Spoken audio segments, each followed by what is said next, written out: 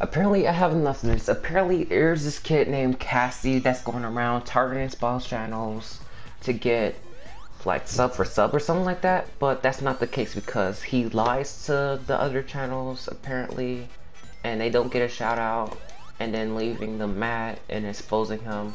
Basically, what I'm doing right now. So if you so happen to make a sub special in your channel, watch out for Cassie because he's a liar, he's a scammer.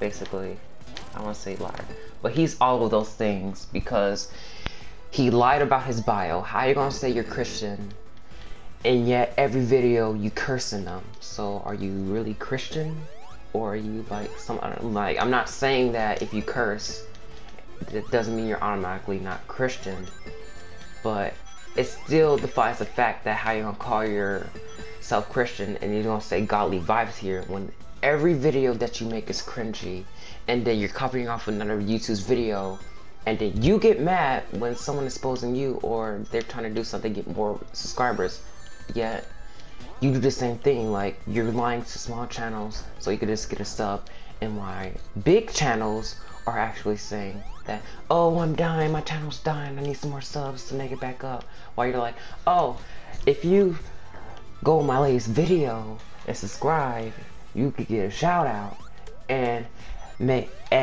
luckily my whole 25 viewers, like not 25k viewers will go to your channel and check it out and subscribe, basically, if you're lucky enough to get shout out by him in the first place, which he's not because he's a liar. Like, the only people he shout out to is legit the ones that been dick riding him for years. Like, legit, there was this person, I don't know his name, I don't remember his name, and he's been making the art or editing and stuff for him, and then he thinks he's appreciated, and then boom, he gets a shout out. Well, it's not surprising for the freaking another triggered or cringe kid getting a shout out from this boy right here.